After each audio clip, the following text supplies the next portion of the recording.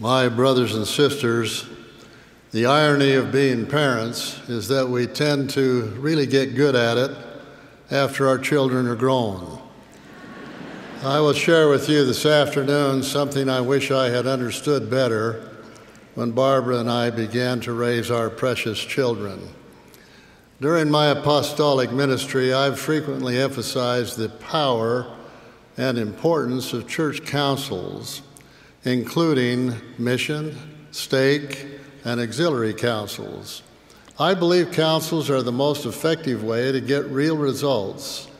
Additionally, I know councils are the Lord's way and that He created all things in the universe through a heavenly council, as mentioned in the Holy Scriptures. Until now, however, I have never talked in general conference about the most basic and fundamental and perhaps the most important of all councils, the family council. Family councils have always been needed. They are, in fact, eternal. We belong to a family council in the premortal existence when we lived with our heavenly parents as their spirit children.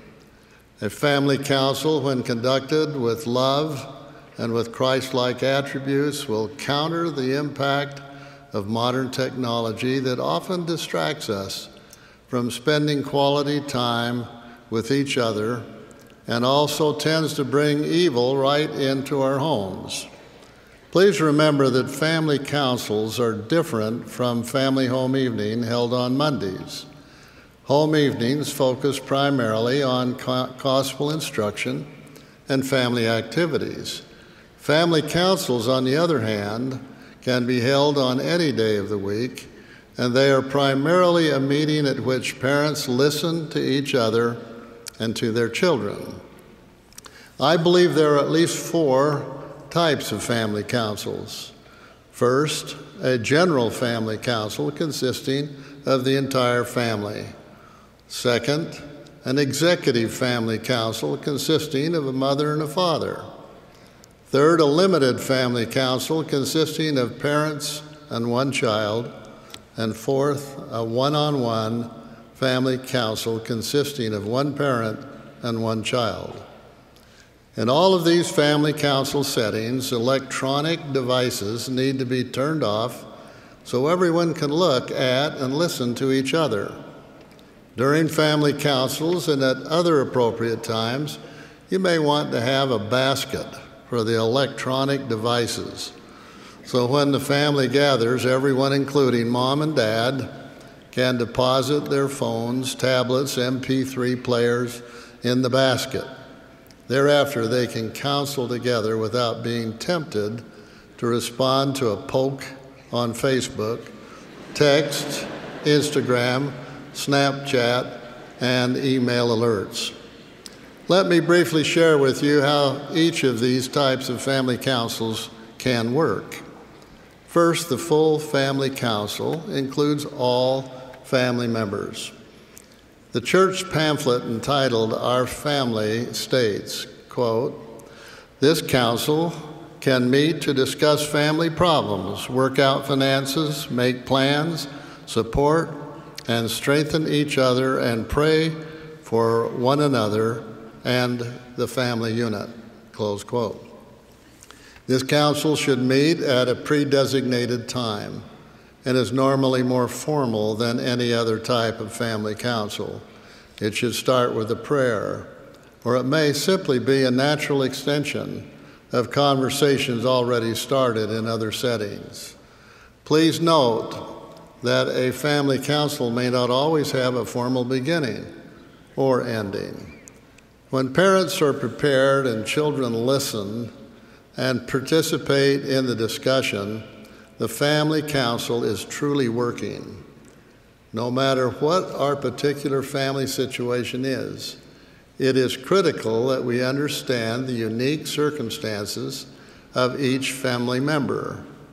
Though we may share DNA, there may be situations and circumstances among us that may make us vastly different from each other, and which may require the compassionate collaboration of the family council.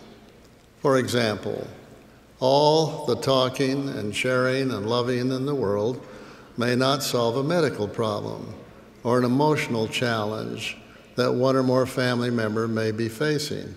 At such times, the family council becomes a place of unity, loyalty, and loving support as outside help is enlisted in the search for solutions. Siblings, especially older ones, can be powerful mentors to young children if parents will use the family council to enlist their help and support during times of difficulty and duress. In this way, a family is much like a ward.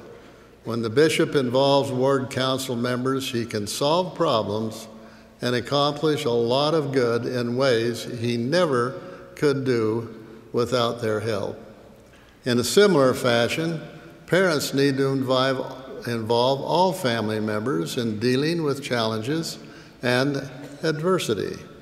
That way, the power of the family council is put to work. When council members feel they are part of a decision, they become supporters, and specific positive results can be accomplished. Now, not every family council consists of 2 parents and children. Your family council may look very different than our family council looked when we were raising our 7 children. Today, our family council consists only of Barbara and me, unless we hold an extended family council that includes our adult children, their spouses, and sometimes our grandchildren and great-grandchildren. It becomes a big council. Those who are single and even students living away from home can follow the divine council pattern by gathering with friends and roommates to counsel together. Consider how the atmosphere in an apartment would change if roommates gathered regularly to pray, listen, discuss, and plan things together. Everyone can adapt a family council to take advantage of this divine pattern established by our loving Heavenly Father. As noted previously, from time to time, an expanded family council may be helpful.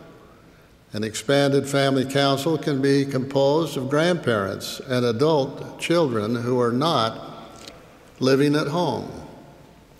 Even if grandparents or adult children live far away, they can participate in family councils via the telephone, Skype, or FaceTime. You may want to consider holding the General Family Council on Sunday, which is the first day of the week. Families can review the past week and plan for the coming week. This may be exactly what your family needs to help make the Sabbath a delightful experience. The second type of family council is the executive family council. That involves only parents. During this time together, parents can review each child's physical, emotional, and spiritual needs and their progress. The executive family council is also a good time for wives and husbands to talk about their personal relationships with each other. When Elder Harold B. Lee performed our sealing, he taught us a principle that I believe all couples will find helpful. He said, "Never retire without kneeling together, holding hands, and saying your prayers." Such prayers invite Heavenly Father to counsel us by the power of the Spirit. The third type of family council is a limited family council. Here, both parents spend time with an individual child in a formal or an informal setting. This is an opportunity for a discussion on making decisions in advance about such things as what he or she will or will not do in the future. When such decisions are made, they may want to record them for future reference if needed. If your son or daughter sees you as a staunch supporter, this council meeting can establish goals and objectives for the future. This is also a time to carefully listen to serious concerns and challenges that a child may have faced, with such things as the lack of confidence, abuse, bullying, or fear. The fourth type of family counsel is a one-on-one family counsel involving one parent and one child. This type of family counsel generally just happens. For example, the parent and child can take advantage of informal opportunities while traveling in the car or working around the house. An outing with one child with either father or mother can provide a special spiritual and emotional bonding time. Calendar those in advance so children can anticipate and look forward to a special time alone with mom or with dad. Now, brothers and sisters, there was a time when the walls of our homes provided all the defense we needed against outside intrusions. We locked the doors, closed the windows, we shut the gates, and we felt safe and secure and protected in our own little refuge from the outside world. Those days are now gone. The physical walls, doors, fences, and gates of our homes cannot prevent unseen invasion from the internet, the Wi-Fi, the mobile phones, the networks. They can penetrate our homes with just a few clicks and keystrokes. Fortunately, the Lord has provided a way to counter the invasion of negative technology that can distract us from spending quality time with each other. He has done this by providing the counsel system to strengthen, protect, safeguard, and nurture our most precious relationships. Children desperately need parents willing to listen to them, and the family counsel can provide a time during which family members can learn to understand and love one another. Alma taught, "Counsel with the Lord in all thy doings, and he will direct thee for good." Inviting the Lord to be part of our family counsel through prayer will improve our relationships with each other. We can, with Heavenly Father and our Savior's help, become more patient, thoughtful, helpful, forgiving, understanding as we pray for help. With their help, we can make our homes a little bit of heaven here on earth. A family counsel that is patterned after the counsels in heaven, filled with Christ-like love and guided by the Lord's Spirit, will help us to protect our family from distractions that can steal our precious time together and protect us from the evils of the world. Combined with prayer, a family counsel will invite the presence of the Savior as he promised. For where 2 or 3 are gathered together in my name, there I am in the midst of them.